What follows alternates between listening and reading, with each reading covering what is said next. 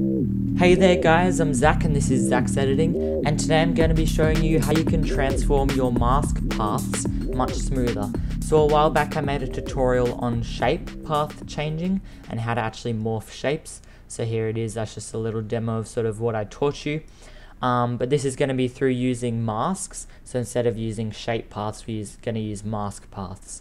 So shapes generally don't seem to have as much trouble as morphing, like nice and smooth. You can see it's sort of working really smoothly. But when you're working with masks, it's often doesn't work very well. Say for example, I've just got one mask path and then I've got another mask path up here. And then if we just preview what it looks like when they're actually changing, you can see it looks extremely ugly. These points are sort of going everywhere and it just looks really bad. But if I just show you what it looks like with the handy little tool just quickly, you can see it's much smoother, and you can play around with the settings to sort of tweak it to how you like. So let's just get into it. I'll just delete this composition and I'll just go ahead and create a new one just in the same project. So I'll just call it shape morphing through masks. Okay, straight away I'm just going to grab that same cyan solid background. So we're just going to use text to make the masks. They're quite easy to create into mask, but obviously it's just anything that's a mask you can use this concept for. So we've got a Z, just going to select it, hit Control C to copy it and Control V to paste it, and then we're just going to make it into an E. So now what we've got, we'll just quickly hide this. So pretty much what we're hitting is like this little hide sort of button, and then when we select it in the menu bar it hides them, just so we can see all of our layers just a bit clearer without that sort of being in the way. So we've got these two type layers. Now what we're going to do is right click and we're going to go to create masks from text. So now if we do that to both, we can see we've got these two outlines, and we're just going to do that same hiding thing to both of these. Just in case we ever need to go back to them, it's good to have them there still.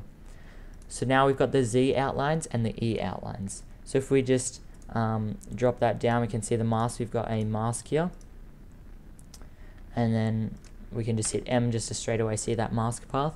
So what we're going to do is we're going to stopwatch this mask path on the Z and stopwatch the mask path on the E. We're going to just select the E mask path that we've just keyframed, the keyframe, and we're going to hit Control C. Go to a time when you want the Z to have finished morphing into the E, with Control V, make sure we've got it on selected mask path. Then we've got these two points. So we can go ahead and delete the E outlines because we don't need that anymore. And now if we look between, we can see we've got that gross morphing. So now what we're going to use is a tool called mask interpolation. So if we go to window and then we go down and we look for mask interpolation, I've just got it down right here. So what we're going to be doing is select both of the keyframes, and then we've got all of these different options here. So the keyframe rate's pretty much just how often the keyframes are going to be. Obviously you generally want it to be every single frame, but if for some reason you don't want it, or if you can have it double, just if you want it to be a bit more accurate. And then we've got the use linear vertex paths. So that's pretty much when these keyframes are moving, you can see all of them are just moving in a straight line, which is a linear line. But if we don't want it to do that, we'll have that unselected and it'll actually move in a curved line. So then we've got these two attributes. We've got bending resistance and quality. So bending resistance, obviously you can sort of guess what it means. It's going to be depending on how much your shape can actually bend and warp. So you'll be playing around with these two as you sort of guess and check, using apply and going back, undoing it, going back, changing this a bit. So then you've got quality, and pretty much if your quality is on 100%, then it'll use the different points and sort of figure out which ones will work best with each other. But if it's on 0%, then it'll go the number one vertex to where the number one vertex of is the next path. So you can see this is the number one vertex because it's got that square. Then if we go here, you can see it's moving right there if you look at it. And then the number two will move to number 2, 3 to 3, and so on. So you can see it can make it quite ugly because all of a sudden this one is wanting to go over here. So generally you'd want your quality higher, except you can change it sort of to fit your needs. Sometimes you might have it just like on 60% quality or whatnot. So then we've got the AdMask path vertices. So if you have this added, you can add more vertices. So when it's actually morphing, it'll have, say, maybe like 10 along this line, or whatever it thinks it will work, just so it can become more smooth and sort of it'll look better. So then this is sort of just an add-on to that. So you've got it, if you just hover over, it's AdMask path vertices until there are 9 pixels between the vertices. So obviously it's not going to make them any closer than 9 pixels, but you have a couple of different options you can choose. Matching method, I generally just leave it on auto. It tends to work pretty well. Don't actually know what the other two do. I don't often see much, but the matching method, yeah, I just leave it on auto and it works really well. Use one-to-one vertex matches is, again, like if you had quality on 0%, number 1 will go to number 1, 2 to 2, and so on. And first vertices match is just going to be for the first vertice. So if your first vertice matches, then it'll definitely go there if you've got it checked. But if you don't, then it'll still look for the best one for the first vertice.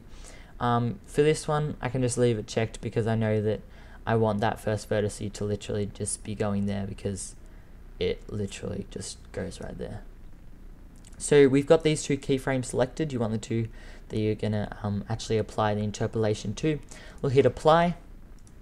And now what you can see is you've got loads of different keyframes in there that have sort of worked out through this. So if we just hit the spacebar, we can see it looks much better already. There's no sort of cutting over each other, and yeah, it looks much better. So obviously we can play around with this. Say we just hit Control Z. Say if we put the quality to 0%, hit apply, it's going to still not be as bad, but like obviously it sort of bends, if that's sort of what you're looking for. So like I said, you can sort of play around with these, even if you go like that, hit apply, just sort of guess and check. Yeah, you can see there's loads of different outcomes you can get, and then obviously if you really wanted, I guess you could go in and change the keyframes, but I would not recommend doing that. As you can see, there's a lot of vertices that are adds, so obviously if we say we want that to be 176 pixels, oh, just gotta select them, then you can see it's not going to add as many vertices. So thanks for watching. I hope you found this tutorial helpful and you're able to make those mask morphing much more smooth, and I'll see you in the next video.